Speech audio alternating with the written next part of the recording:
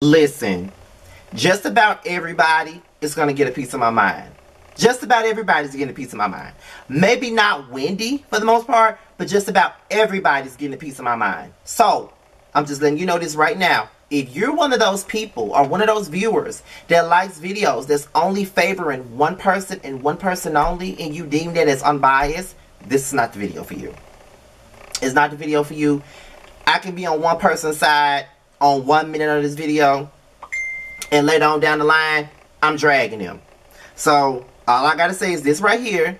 If you can't handle that, go on about your business. I'm just warning you right now. Drop the beat.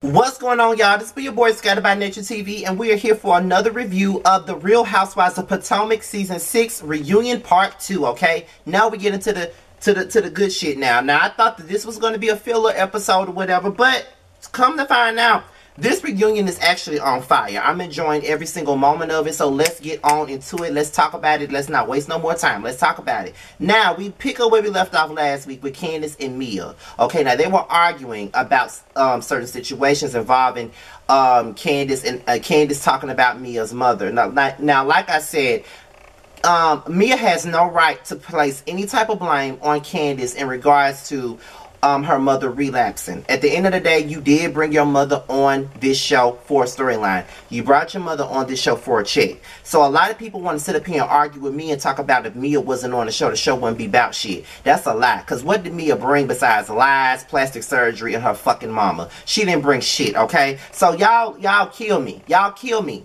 Yeah, like, I see what the fuck y'all be doing, and it's just not worth it. Just because somebody keeps up the mess does not mean that they did something, okay? Her mess ain't even all that entertaining. It's stupid, and it makes me scratch my head, and I just roll my eyes every time I turn around. So, Mia just ain't my cup of tea, period. And she just stupid, and she just makes up shit as she goes along. And she flip-flops here and there all the time, and it just makes no sense. She doesn't know what she stands for or what she believes in, because when you have a plastic brain, I mean, you can't think straight, and she clearly thinks crooked as fuck, to be quite honest. Like, I just can't rock with Mia. She's just full of shit. But then Karen and Giselle, they start getting on their high horse and starts talking about Candace and her mouth yet again, and they were sitting up here trying to say that they don't go for the juggler, or they don't go for the kill, or they don't try to eat each other up. And they definitely do.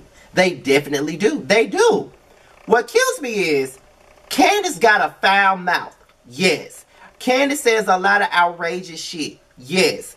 Candace do go below the belt and goes too fucking far. Yes. But it's funny to me that the two people that's sitting up here trying to chastise her about her fucking mouth are the main ones that have go below the belt with each other. Karen literally just sit up here and insinuated that Giselle got an STD. She did. And I thought it was funny when she said it.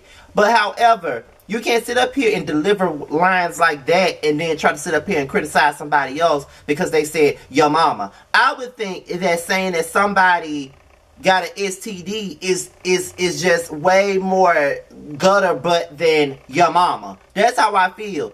Giselle made a whole damn t-shirt with this woman's tax issues on there. That's below the belt. That's way worse than your mama. Like I said, I don't agree with the whole your mama stance. I don't like bringing people's mamas into shit. I just feel like your mama's just lazy in elementary. Like, that's just how I feel. But when it come down to it, Karen and Giselle really need to quit it with with this grandstanding that they doing. They need to stop it with the grandstanding, because they know that they go for the jugular. They go underneath the belt.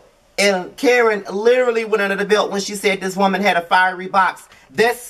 Her fiery box is below the belt. Literally on her body, below the belt. Okay, so let's not do that. You know what I mean? Like, let's not try to sit up here and act as if, you know what I'm saying,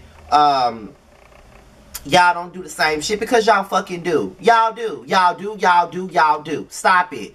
Oh, and one more thing. Like I said earlier in the videos, like I said, everybody's gonna get held accountable in this damn video. So, for those of you, specifically one person that claims that she stopped watching me last year, but she started back watching me this year, and she talks about me under other people's videos, and then just the other day she said I be flip-flopping, I need to pick a side.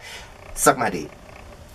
Period. I just find it to be very hypocritical. Like, I really do find it to be very hypocritical of them to be constantly trying to call her out for her mouth. Like, if we're going to call her out for her mouth, y'all need to take accountability for your own damn mouths. And my thing about this is, I wouldn't give a fuck about, because like I said, I'm not Team Candace at all. Let's just make this shit fucking clear. I've really just, the only time I was really Team Candace was season 3 and a little bit of season 4. But for the most part, I'm not Team Candace at all. Like, at all. But if y'all gonna sit up here and call her out for her fucking mouth, y'all need to take some time to think about y'all own damn mouths, for real. At the end of the day, if y'all not gonna hold each other accountable, let everybody shade however the fuck they want to shade, and just shut the fuck up. Cause don't tell nobody, don't tell somebody that got a fiery box and then tell somebody who says your mama that they need to limit what they say or edit themselves. Why the fuck y'all not editing y'all damn selves? Y'all don't edit y'all fucking selves. Y'all don't do none of that. So what the fuck are you what the fuck are you saying? What the fuck do you mean? You're not doing anything to edit yourself. Y'all say all types of stuff about each other. But yeah, when this girl sit up here and say, yo mama, y'all want to sit up here and get mad because y'all feel sorry about Mia and her mother's issues. The girl did not know about her mother's drug issues. Nobody would know about her mother's drug issues had she not brought her fucking mama on the damn show. That's just how I feel about the situation. Like, stop it. You did it. Like, straight up. You are the reason. You are the reason. Straight up. That's what you are. You're the reason. Mia, you are. So stop it. Stop it with your bullshit. Stop it with your fuck shit. Stop it. Stop trying to gain sympathy at this point. Because if it wasn't for you, your mother would not be on this show and you would not be getting a check. Because that's the biggest chunk of your storyline is your fucking mama. Know that. Then this whole conversation about Candace and her body shaming and all of this other stuff. Like, listen, I don't give a fuck at this point. I don't care. Like, why y'all constantly keep on talking about pregnant women this and pregnant women that at the end of the day? Yeah, she got a postpartum body, but so the fuck what?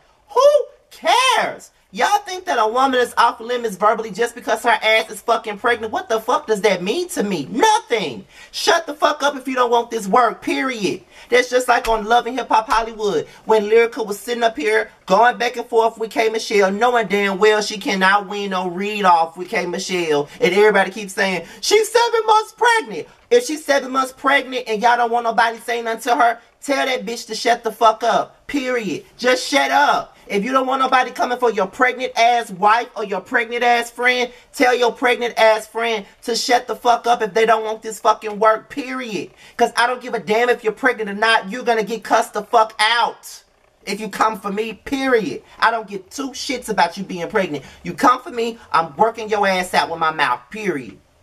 Okay?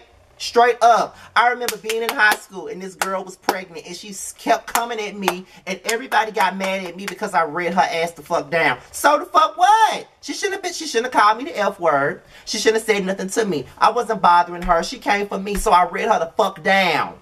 And once I did that, that was a fucking problem. No, that was at that time I started getting a big ass mouth and I was not finna let nobody bully me no fucking more, period. That wasn't finna happen. So yes, I read her ass the fuck down and they got mad with me because of that, because she pregnant. So what? Who cares about her being pregnant? I don't. She should have shut up talking to me. I told her to stop talking to me and she wouldn't. So I read her ass the fuck down. That's that. Stop using that pregnancy shit as a way to shield Ashley from getting red. Was it body shaming when she called Candace hamster face? Is that body shaming? Like, stop. And Candace starts calling out the double standard. And it very much so is a damn double standard. It is a double standard. Like, y'all be so quick to criticize her and how she speaks, what she says, all of this other stuff. But yeah, y'all can do the same exact damn thing to each other. And then y'all try to make it light. Like, Karen and Giselle were very much so gaslighting the hell out of Candace. During this whole damn segment, they were gaslighting her, especially Karen. Gaslighting her like, y'all think the shit that y'all have said to each other ain't as bad as the shit that Candace has said to other damn people? Like, for real. That hot box shit was a mess. Just like the shit that Candace has said, like the bed witch stuff and all that, that was a mess too. Y'all have all done it. Don't hold me accountable for the same thing that y'all be doing and ain't nobody holding y'all asses accountable. Like, that's just real shit. It's not about making excuses for me and what the hell I'm saying. It's about, okay, y'all said it, but y'all don't hold each other accountable. Y'all only holding me accountable. I can say and do one thing and everybody's on my ass about it. But when somebody else does it, no one says anything. Ashley does it, no one says anything. Robin does it, no one says anything. Karen, Giselle, they do it, but no one says nothing. But if Candace and Wendy say one thing out of pocket, they're labeled aggressive. They're labeled as this. They're labeled as that. That's just what it is. And like, they get completely frightened when they sit up. When they get completely frightened when Candace and Wendy turn up. And why is that? Y'all can turn up all day, but y'all get scared and shit when Wendy and them turn the fuck up like they should. Stop. Okay, so Andy said like last year Candace was a disaster on social media, which she is. But now Mia is a disaster on social media. Mia be tweeting out all kinds of dumb shit. She posts all kinds of dumb shit. It's just like, it's like looking at a teenage girl making tweets all day. Mia comes for people all day and then it's just like no one says shit. But when Candace does the same shit, don't nobody say, everybody got something to say. Like Mia need to stop. Mia be making herself look real stupid. And then they start bringing up the tweets that a scholar had brought out. She brought out copies of it and every damn thing, and Mia had nothing to say. Then she went to blame it on her social media manager. Her social media manager ain't got nothing to do with what the fuck she tweeted. She tweeted that shit, but then she want to blame it on her social media manager. Girl, bye. Mia is a liar. That girl is a straight up liar, and she don't understand the assignment at all. She keeps failing it, and she needs to go. I don't like Mia. Like, straight up, I just don't like Mia. She's stupid as fuck, and she's dumb as hell. There's nothing entertaining about this bitch at all. Like, she annoys me straight up. Like, I don't like Mia. I don't like Mia, and I don't care who got a fucking problem with it. I don't like her, and I'm entitled to that. I don't like Mia. She's a liar. She's a fraud. She's a fake. She's a phony, and I can't rock with it. Period. I just can't. She do too much for me. She do too much for me. Period. I don't like her at all. Shoot me for that. I don't. Then they started talking about classism. And they called out Mia's classism. And they do say that Candace has classism. They do say that Mia has classism. Candace, not so much. But people do like to say that a lot of us that don't like Candace, we don't like her because she is from like a privileged background. Me personally, I could really give a damn about how she lived, how she grew up. I don't care about that, honestly. It's about the person. I don't care where you come from, where you are now. You could be living in a hood for all I care. And if you're a good person, I'm still going to rock with you.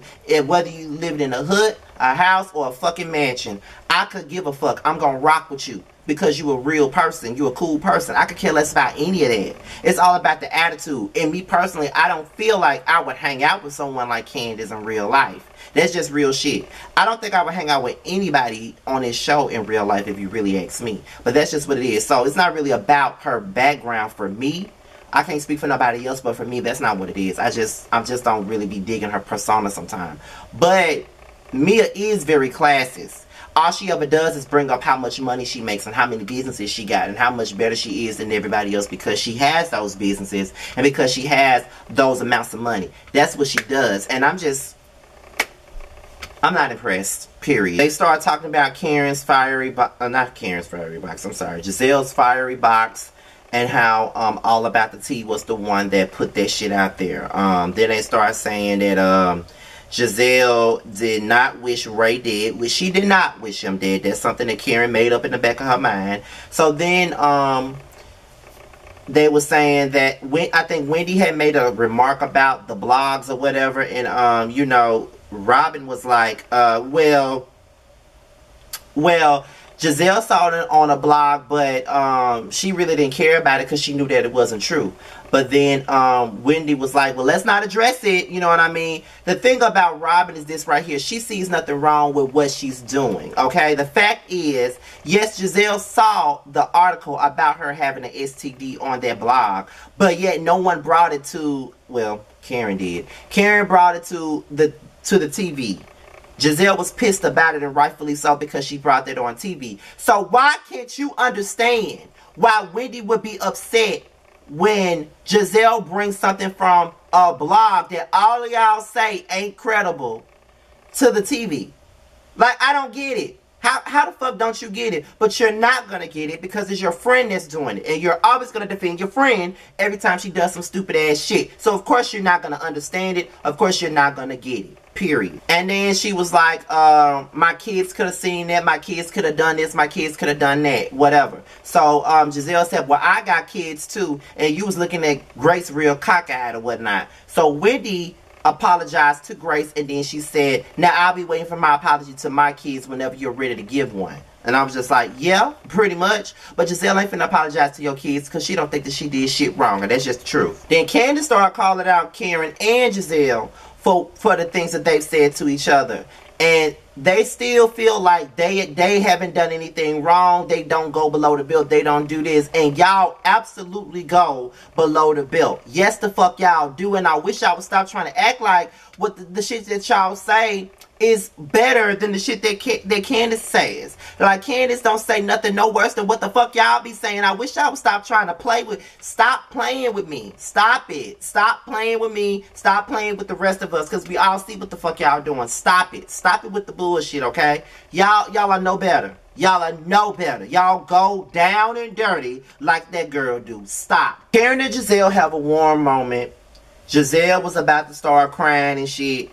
They basically made amends. They're in a much better place with their relationship, pretty much. That's where they're at with it, okay? So, I guess that's a good thing, because we're all tired of Karen versus Giselle part 6, 7, 8, 9, 10, 11, 12, 13, 14. Like, we're tired of it at this point. They keep on talking about Candace and her body shaming. Like, I don't...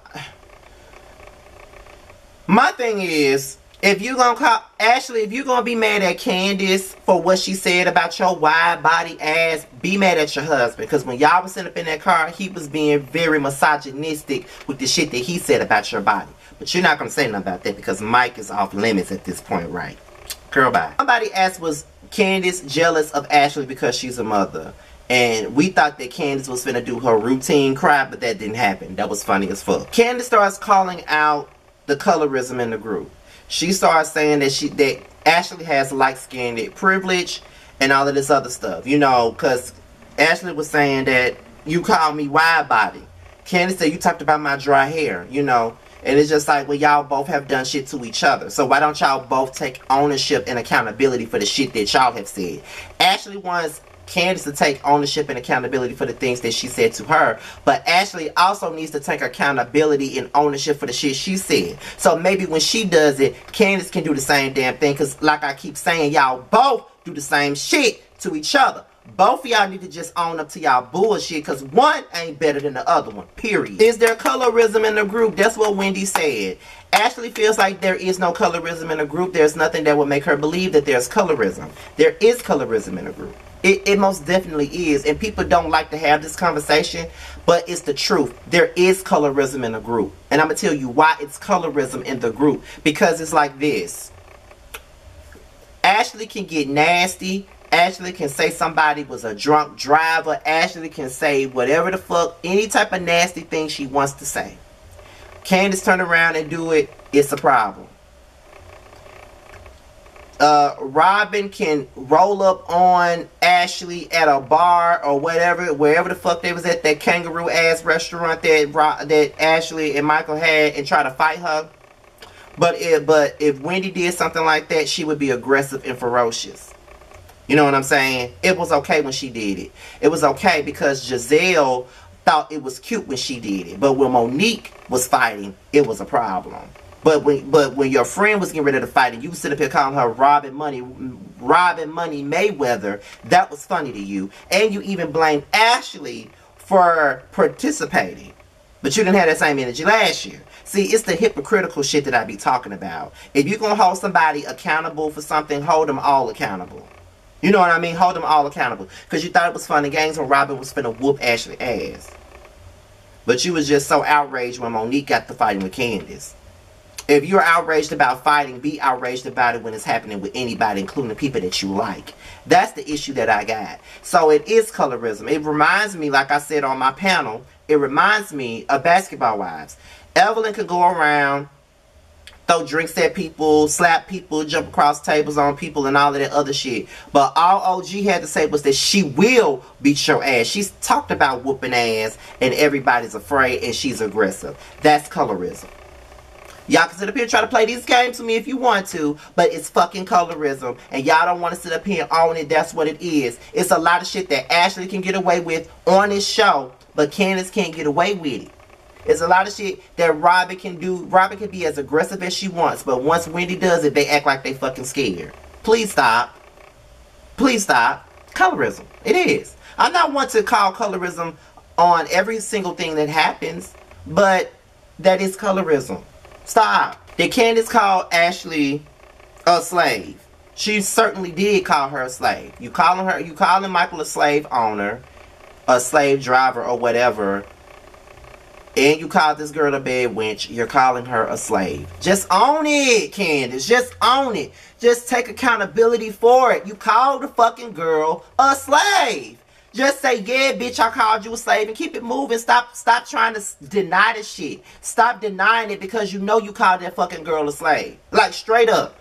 I've been defending you, but I also got to tag your ass for a second. You did call that fucking girl a slave, and that's just what it is. Own it. Move on and own it. That's all I'm saying. So we start getting into the root of the issue, and Candace says that she's holding a lot of grudges against Ashley. One being the fact that she wrote that statement for Monique when her and Monique got into that physical altercation. Now, I've always said that that was the problem between Candace and Ashley, but Ashley even said that she didn't think that Candace would care about her writing the statement. To be quite honest, I didn't think that she would care either, because let's be honest, Candace and Ashley are not friends. So what did you expect her to do for you? You expect her to have some type of loyalty to you just because you got beat up or whatever? No, she don't give a fuck about you. You're not her friend. So, of course she's going to do that. It is what it is. But what's really killing me about this situation is that Giselle and Robert are now changing their tune. Because just last season they were saying that Ashley wrote that statement to hurt her. But now Robin and Giselle are now saying, but can't you see that she did not do that to hurt you? But you two bitches said last season that that's exactly what Ashley was trying to do, which was hurt that fucking girl. That's what y'all said. Oh my God.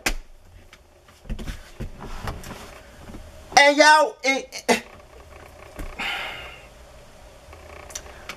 but y'all see why I had the opinion that I had last season, though. Y'all was dragging me up and down for dragging Giselle and Robin for railroading Ashley with this shit. And here they go, changing their damn mind. This is why I was going in on them about it, and y'all was sitting up here being mad with me about it. But now y'all see that these two trifling heifers ain't shit. I've been saying it. They did not support Candace because they wanted to. They supported her because they had a common enemy, and their enemy was fucking Monique. If the support was genuine, I would not care. But the fact is, they wanted to ice that fucking girl out. They had it out for her from the very start, and because she made this stupid ass decision by fighting her, they took Candace aside and they whisked her ass right on out of the show. That's the truth right there. And they keep on showing where their cards at every time the show continues. They did not fucking care about Ashley writing that statement. Last season, oh, so you did that to assassinate Candace's character. Robin, that came out of your mouth, but now you saying that Ashley didn't do that to hurt Candace. You a lie. You said that that's what she did last season, but now y'all want to say on Twitter, oh, they're allowed to change their mind. No, the fuck they're not. No, the fuck they're not. No, they're not. You stand on that shit. You stand on it. Y'all said last season that's what the fuck she was doing. She did that to hurt Candace, to assassinate her character. That's what y'all said. And now y'all changing y'all tune up. Just like y'all did not agree with her fighting with Monique. But now y'all changing y'all tune up, and y'all are saying that if Mia wanted to hit Candace, she would have been well within her rights. Y'all just keep on making yourselves look like complete hypocrites. That's what the fuck y'all doing. And I've been seeing it from the very beginning. But no, nobody wanted to hear nothing I had to say. Everybody wanted to be all upset with Scotty because he was calling it out. It is what it is. Oh, I was paid by Monique because I was calling it out. Now y'all see what the fuck I'm saying. Fuck out of here. Like, straight up. My thing with Candace is this right here. She even started crying and saying that she's disappointed that Ashley and Karen are still friends with Monique. Who the fuck are you to tell them who the hell they can and cannot be friends with? First of all, why do you even care about Ashley and Monique being fucking friends to begin with? Why do you care? You don't even fuck with Ashley, and you said it many times before. You don't like Ashley. Why do you care that she's friends with someone that you don't fucking like? Dislike them bitches together. Why do you even care? Like, who are you to dictate who can be friends and who they can't be friends with? That's not your place. It's not your business, because everybody's fucking grown. Who the fuck are you, Candace? That's all I'm saying. Who are you to tell somebody who they can and can't be friends with? You're out of your mind with that one. You lost me on that one. Then you said that you're still mad with Karen because she's still friend with Monique. Like, who are you to tell them who they can and can't be friends with? You still friends with certain people? No. I don't agree with that one at all. Fuck all that. Talking about Wendy's new body. Giselle and Robin still don't think that they were body shaming, but they were. They were sitting up there completely being judgmental aunties the whole time. Like, straight up. They started talking about the candle line and all this other stuff, and now she got 5 and 7 wick candles. I'm not gonna blow up my house with Wendy's candles. I'm just not gonna do it. But then they started getting into the Eddie rumors and stuff like that. And at the end of it all, Giselle did try to portray that Wendy is only got surgery due to the rumors. That's it. She did that to keep a man. But I never knew she had a tummy tuck, and the fact that it didn't keep Jamal was an epic read for me in that regard. Wendy read the fuck out of Giselle, and that's just what it is. Like, for real, for real. Like, she straight up read Giselle down. Period. She read her the fuck down. Okay? So, that's it for part 2. Good reunion, good episode, all of that. Now, the Whether You Like It or Not panel will be Monday night at 9:05 Eastern Time. And it will not be hosted by me. It will be on Giving You the Real Tease page, okay? Because I'm going to be late because I have to work late tomorrow night. So be sure to tune in. Set your reminders. The link will be available to you on my community wall, so y'all can set your reminders and be ready for the panel. If I'm not mistaken, I think Brandy Chanel may be a guest again on the panel tomorrow night, okay? Like I said, I hope y'all enjoyed the review. I'll definitely be back for more. I'll be back. And, yeah. So be sure to be on the lookout for more videos, more everything. If you haven't seen Boys Night Out yet, please tune in. We had a great response to Friday night's episode. Very, very good response. Very good response to my interview with, me and Jamar's interview with George from Chase in Dallas as well. We had a great interview. But with that being said, you guys, this is your boy Scotty. Be sure to like, rate, comment, and subscribe. Be sure to click the notification bell so you can be notified whenever a video drops. And also, if you want to follow me on social media, my Twitter and my IG will be down below. Just hit me up in the DMs on IG if you want me to follow you back. With that being said, you guys, your boy's out here. Until my next video, I'll talk to you guys later. Peace out. We can always find our way to a fun moment, even in the shady bunch.